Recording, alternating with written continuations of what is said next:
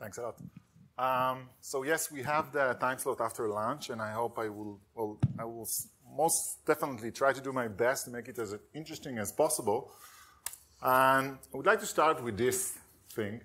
Can you understand what is written here? Someone can help me? Let me just maybe highlight one section.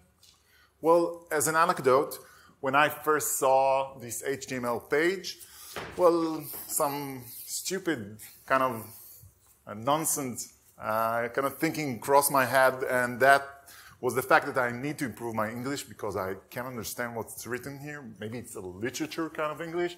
English is not my first language, and that was my stupid thought.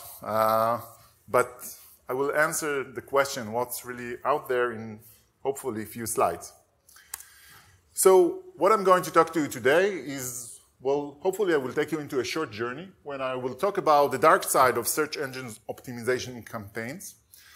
And in this journey, I will talk about what's SEO, what kind of attacks of SEO we can see out there, is those attacks are successful or not. And hopefully at the end of the presentation, I will talk to you about how we as a community, as AppSec community, can do things that will help us mitigate, prevent, and eliminate the risk of SEO attacks. So a few words about myself. My name is Katz. I'm principal lead at Akamai, Enterprise Security Business Unit, new security business in Akamai. I'm a member of OWASP Israel, in the board of OWASP Israel. Really enjoy doing that. I'm a high school teacher 1 day a week. That's my contribution to my community, and I truly, truly enjoy doing that. A lot of fun for me. I'm really a fan of data and sciencing of data, and it's something that I'm trying to do on a daily basis. Not always have the time to do that, but it's something that excites me. And last but not least, I have an issue with ducks, so stay tuned. There are ducks in the presentations. So let's start. Well, a lot of the research that I'm doing, the investigations that I'm doing, start with looking at the actual attack payload. As part of my job at Akamai, I have visibility to a lot of attacks, web attacks. And in this case, I came across a SQL injection kind of attack. And in a way, when I first looked at the payload of the attack, I was saying to myself, well, I saw such payloads in the past, but there is something unique about the payload, this payload. So the first step that is unique about this payload is the upper box. You can see that it's not just a SQL injection to try to retrieve data, it's a SQL injection to try to update data. Most SQL attacks that we can see are not trying to update, they try to take out data. And that's an interesting part. The second part here is the bottom of the payload. You can see that in a way this is a generic kind of SQL attack, meaning the attackers are targeting, in this case, MS SQL servers, since we know that the syntax is relevant to MS SQL servers. And more to that, they are targeting the generic table of MS SQL. And in a way, it's generic because they are looking into those tables that has been deployed in any given MS SQL server. They try to retrieve the name of the tables and the columns of all kind of custom tables, not knowing those names, but retrieving the data, and try to update those custom-made tables and fields with their input. And here comes the interesting part, because so far it's, well, as I said before, I saw such attack payloads. In this case, I looked at the payload that someone is trying, that the bad guys are trying to inject. And usually I used to saw those kind of payloads when someone tried to inject cross-site scripting, for example. But in this case, someone was trying to inject an HTML page, or a part of HTML page, a link, okay, a hidden link in this case. And when I looked at the name of the page that someone tried to inject, I was able to see, and I don't know if you can read it, why do women cheat on their husband.asp.x? At this point, I was very curious about what's happening here. So my next step is, since I have a visibility to a huge amount of data, part of Akamai visibility to the data, I was going into all those attacks out there, going through Akamai network, and I would try to figure out how many websites are being attacked by the same payload or similar payload. And over time, I was able to see that there are, well, at a peak, over 2,400 unique websites, okay? Total on all the time frame, there are over 3,500 unique websites being attacked, okay? So obviously, it's a campaign. Someone is targeting websites across the internet. So the next step in doing those kind of high-level understanding of the attack was to try to understand who is the source of the attack. And in a way, I was able to see that there are nearly 350 IP addresses representing computing resources that are sending all those attacks. And obviously, that's an indication of a botnet. And when looking on the source IP of those attackers, I was able to see that they are coming from 34 different countries, 190 from the United States, 24 from Great Britain, 21 from Netherlands, 14 from Brazil, and 10 from Germany. In other words, we can see a botnet going from different locations around the world. And as an anecdote, for those of you that are using practices of geolocation blocking, so clearly when you can see such a botnet that, well, more than 50% of the botnet is coming from the United States, well, doing geolocation in such cases won't work. So what have we seen so far? We saw someone trying to inject HTML links by using SQL injection, obviously. We were able to see over 3,500 unique websites.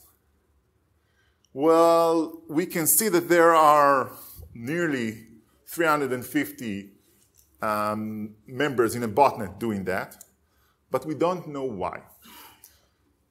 So at that point of time, I was saying to myself, maybe it's time for me to follow the breadcrumb trail, trying to understand what really happens here.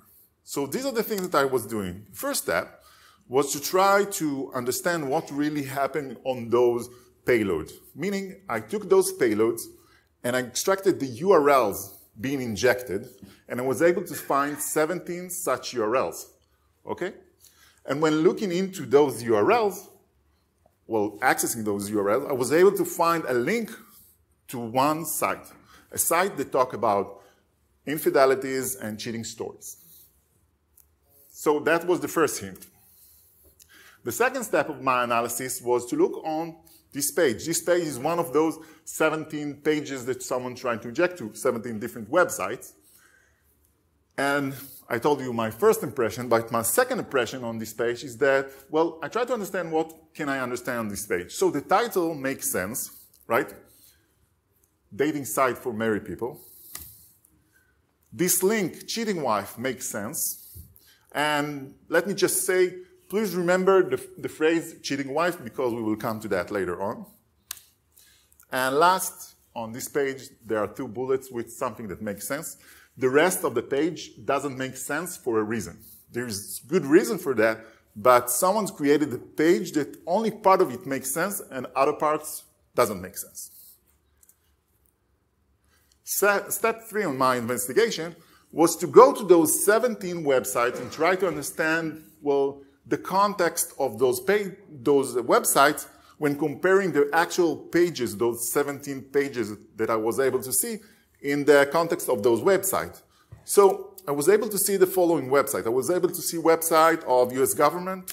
I was able to see websites that, well, write something about astronomy. Website of a Chinese e-commerce. Educational website. And finally, a website that do sports streaming. This is Yao Ming trying to make a dunk, but it's not a successful one. And the context in those cases is that those pages that we saw before as an example of one of those pages talk about something that's related to cheating and infidelities, and you wouldn't expect to see such pages in a US government website, obviously. And that was a strong indication that someone put those pages out there. Step 4 in my investigation was, well, let's use Google. I have the payload that someone's trying to inject. Let's try to see if there are out there in the internet websites or pages that were injected with those payloads. So as I was doing that, I was able to find more than a few of those, but the most interesting one was this Chinese traveling blog website. And if you have some doubts, then it's been ranked for 5,000 in the world by Alexa. Alexa is a web analytics site that ranks all websites across the internet. And so being 5,000 in the world, meaning it has a lot of visibility. Looking at the website at the beginning, I wasn't able to see those links that I was looking for, the links that Google told me that are existing on this page. It wasn't visible.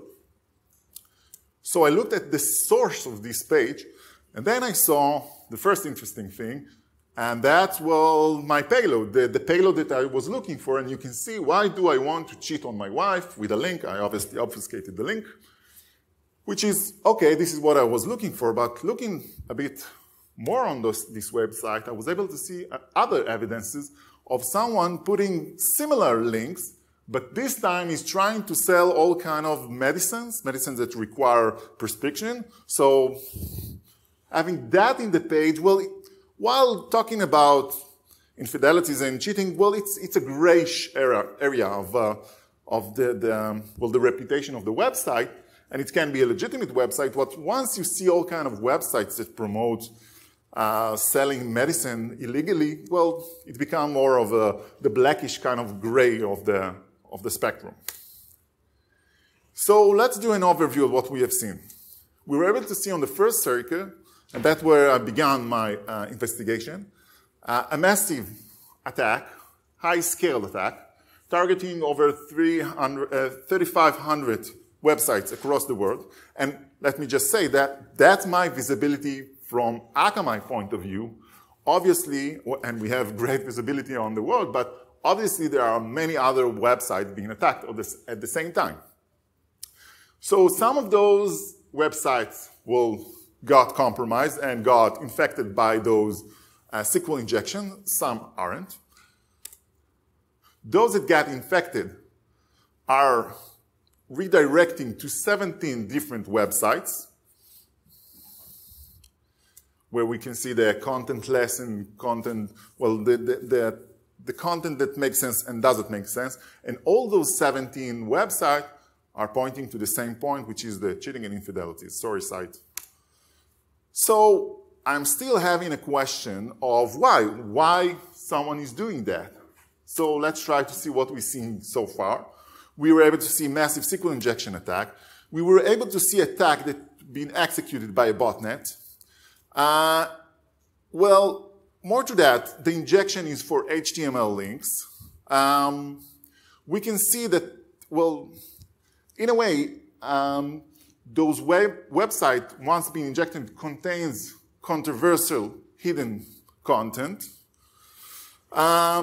We were able to see all kinds of pages that are meaningless and meaningful, in a way. And we were able to see that the context of those websites that got those pages in them doesn't make sense. And the last point here is that all those links are leading to the same website. So at that point of time, well, I got my conclusion: when it looks like a duck and swims like a duck and quacks like a duck, it is probably a Black Hat SEO campaign. So at this point of time, well, we need to explain what's SEO. So in order to understand what's SEO, we'll drink a bit of water.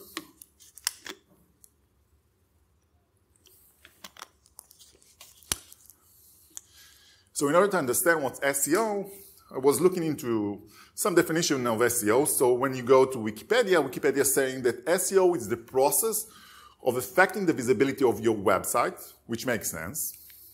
And Moz.com, which is a website that is specialized in SEO activities, say that SEO is actually the process of making your website easy to be understood by machine or by humans. And my definition of SEO is that at the end of the day, SEO is a process that wants to take your website to the primary page of search engine results given some keywords. Meaning once you look for some keywords, you want to be on the first page of the search engine regardless of the given search engine. So what motivates the SEO industry? So the short answer for that is money, obviously. And what does it mean, money? Visibility equals money. If you have a website that sells shoes, and when someone looks for the word or the keyword shoes in a given search engine, and your website will return on that page, that means that you will have a lot of money because people will go through your website, will buy shoes, and obviously it's worth a lot of money. But it's more than that, because SEO campaigns they cost money. And we know that SEO campaign costs between $500 to $40,000 per month. That's monthly fee. And in a way, the SEO industry defined it by saying, well, we will do, this is what they're saying to their customer, we will do a campaign. We will choose with you together, the customer and the SEO vendor, we will choose the relevant keywords. And we want to make sure, we want to guarantee that at the end of our campaign, those keywords, when you will look into those keywords in, let's say, Google, your website will appear in the primary page. And if not, we will bring you your money back. Meaning that's how they measure their success in terms of money. So now it's time to talk on the SEO from the search engine point of view, the vendors themselves, like Google, Yahoo, Microsoft. And in a way, we have partial knowledge about this because this is their magic sauce. They won't tell you how they are doing their algorithms in order to determine if your website is popular or not. They won't do that, obviously, because if they will tell us, we will manipulate it. But we know something about it because a lot of people research that, because some of those things are knowledge that is, well, it's pretty obvious to many of us, but we still don't have a clear visibility to their algorithms. So here are some of the things that they use in order to determine your ranking, your website ranking. And the first thing, they are using some properties or some information that is related to your site, things that are in your control. If you have a website, what things that you can control that will affect your SEO ranking? So, first of all, they will use your domain, meaning your history, the domain history, or your domain name, if the name makes sense. If your domain has a long duration of time, well, exists for a long time and has a good reputation, they know about it. It's more than that. They also look into your content, meaning they look on the keywords that you are using, the image optimizations, the updates of the content, grammar, spelling, all of those things are part of the equation that make the decision. Speed, if your site performance is very quick, that's also influences the result. If you're using CDN, that's also something they use as part of the calculations. And what's related to outbound links, meaning the links that goes from your site to other sites. This is obviously on our control. And in those cases, they look on the content of those redirecting links and on the theme of those links. But there are other things that are not in our control or not entirely by us being controlled. And that's things that are out of our site. And in this case, the number of referral links, if there are a lot of links referring to my website, that means that my website is popular. The reputation of those links, if those links have a good reputation, if I'm, I don't know, selling a sport gear and NBA.com is redirecting to my website, so obviously NBA.com reputation will be something that will apply to me the same as part of this magic sauce kind of calculations. The context of the referring, again, the same example, if the NBA.com, which is a sport-related website, redirect to my website where I sell sport gear, so obviously that makes sense. And last but not least, a phrase that is called latent semantics indexing. This is something that the search engines are using. And in a way, it's some sort of a machine learning process. that goes into a website, separate pages on the website. And when it goes into those pages, you try to digest the pages. You try to make some sort of understanding of the page. And in order to do that, you take out all kind of words that doesn't make sense. You take out all kind of relation word. And at the end of the day, it summarizes all the content by finding all kind of words and the relation between those words in order to use those things as part of his ability to put the page or the website in the right ranking once someone is looking for specific keywords.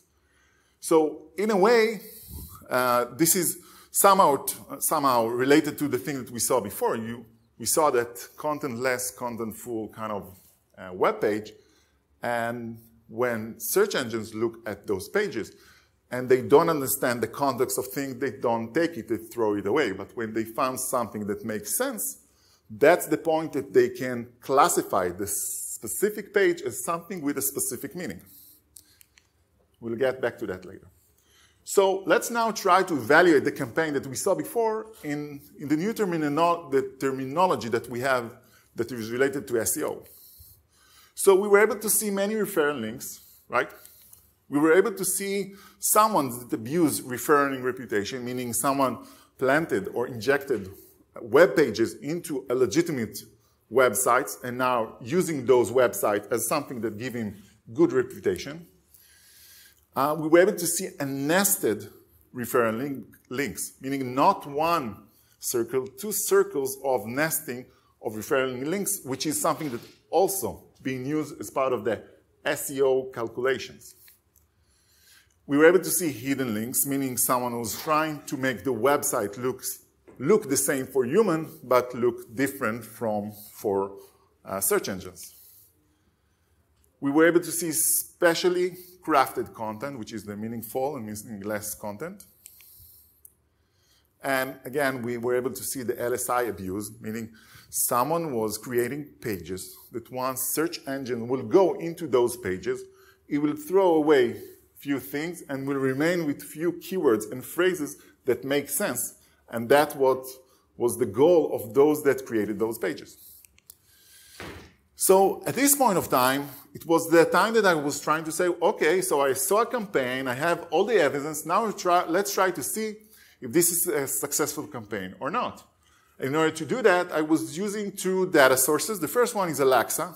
Alexa, as I mentioned before, it's a web analytics platform. It's being owned by Amazon as far as I know. And when you go into Alexa, you put a name of a website, and they will give you a lot of details about how popular this website, who is being redirected to this website, how it is being used, a lot of interesting things. And one of those interesting things that Alexa show you is given some keywords being used by search engine, how people got into that specific website. And you can see that at the first place, we can see the cheating wife, the one that I told you to remember. Meaning, when someone is looking for the term cheating wife on a given search engine, 11% of the cases, it will click on the promoted website and will get to that website. The website that all those links goes into, right? Second evidence, well, I was doing that over time, but one of the things that Alexa gives you is the ranking in a globally kind of definition, meaning they're ranking all the websites around the world and they give you a score, or it's not a score, it's a grade. And at the beginning of my research, that infidelity and cheating website was 4 million in the world. And you can see the progress over time, where my last check was a few weeks ago, or last week ago, and it was 430 in the world. And that's a huge progress, and that's not a trivial thing to do. Getting into the first million of Alexa is not trivial. Being in the 500,000 of Alexa is definitely not trivial. It's something that, in a way, worth money. As an anecdote, by the way, few weeks back, the ranking can be changed. You can go up and down. The ranking was even lower. It was even below 400,000. So and obviously it continued climbing. So my last step on trying to get some evidence about the success or fail of that campaign was to look on a different data source, which is a website called SimilarWeb. It's very similar to Alexa in the way that in the service that it gives, but it has all kind of matrices, a bit different ones. And in SimilarWeb, they can tell you how people got to that website. What are the techniques that got them to that website? So you can see, for example, that redirection didn't work and referring is not relevant. And in most cases, 88% of the cases, people were using Google search engine and got into the website. So in other words, someone was doing a campaign, and the result of that campaign is that people are going to his website, and they are doing that by searching things on Google and going to the website, which means their campaign is definitely successful. It's not popular because people are clicking on links. It's not popular because someone got the links to his email or because he went into social media and got into the website. They got into the website by looking for all kind of keywords and terms in Google, and then they got to the website. So, conclusion, it's a winning duck, no doubt about it. But it's not one duck, it's more than one duck. Because one of the things that I didn't want you to take is that this is one story and only one story. There are a lot of stories such as this one. In other cases, the last one, I was able to see even a bigger campaign targeting the drugs and medicine industries, doing the same things using different infected websites. In this case, instead of 17, there are 156 websites that got infected by those half meaningless, half meaningful pages, meaning it's a bigger one. And obviously, it's something that becomes an issue. So we reach out to the end of, well, almost the end of my presentation. And in this slide, I would like to talk to you about how those things are related to us and what we can do about those things. And obviously, if you have questions and you want to contribute, feel free to do that. So the first thing I think that we should do as an AppSec community is to be able to monitor, meaning we need to be able to monitor the referral links to our sites, meaning the links that are inbound to our site. We can do that. It's not a problem. There are tools and devices that can help us do that. For example, Alexa and SimilarWeb, if you pay them, if you have a license, then they will bring you all the list of the links pointing to your website, and you can go over those lists and understand if they are legit or not. Outbound links are also something that we need to take care of. If someone puts some content on our website, we need to make sure that that content is redirecting to good website with a good reputation. Because we haven't talked about it, but the same work that you can see that the bad guys are doing can be used in different ways. Someone can decide that he wants to take down your ranking, meaning your competitor, and he can activate a SEO campaign, a negative SEO campaign, making sure that there are bad links redirecting to your website and bad links going out from your website, assuming that you allow people to add content to your website. And obviously, it's not a good thing. More to ranking, we have the ability to check our website ranking over time. We can see if the Alexa ranking of our website is being degraded and it's being changed over time. We should do something about it. We should track it and try to understand if something wrong was done to our website. We need to do better content inspection. We need to look into all the uploaded content of the users, of our users to our websites, whether through forms, links that are being updated, and files. We obviously do that today because we are preventing cross-site scripting and, well, command injection kind of backdoors and stuff like that, but we never look on the content in terms of reputation, meaning someone can put a link to my website. This is functionality that I allow them to do, but we never check if those links has a bad reputation. And we need to be aware. We need to be aware and incorporate all those things into our risk assessment model. That's an important issue. I know that it's not the most important thing that we need to take care of, but it definitely should be in our list, and we should do that at least up to a few weeks, a few months, something like that.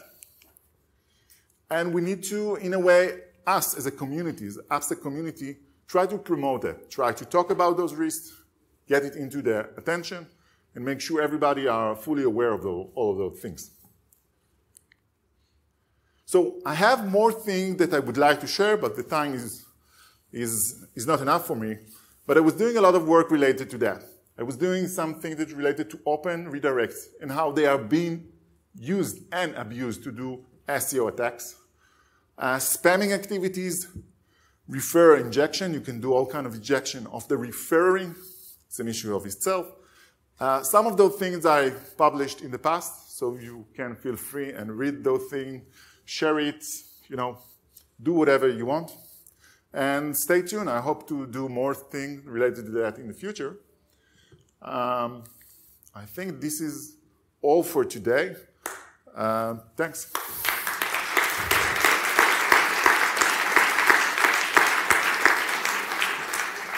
Yes, thanks very much, Ur. That was fantastic. Questions, please, then? Anyone any questions on that?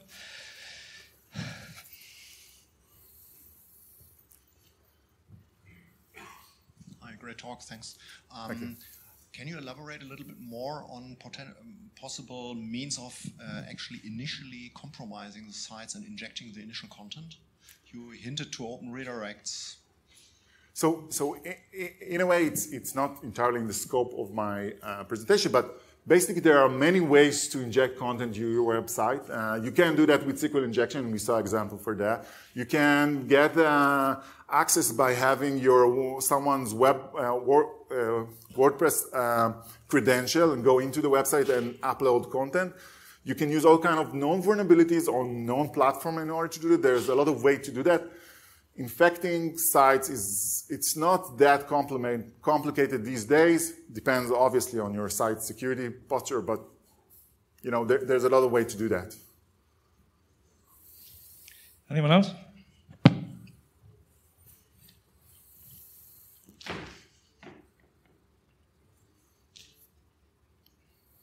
So are there any tools that will allow you to monitor the outbound links from your site and correlate it to the ranking of those sites, like against like a blacklist of sites previously known as malicious or with damaged reputation? So unfortunately, I don't think there is something like that, but it could be a great OWASP project.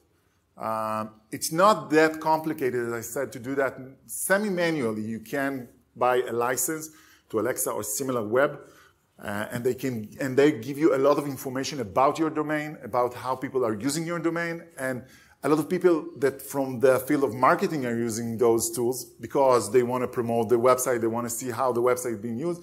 But us as an AppSec can also use those tools in order to understand if something wrong really happened on our website. Marketing and management are not focused on those things and will never be, in a way. So I have one last question from you guys.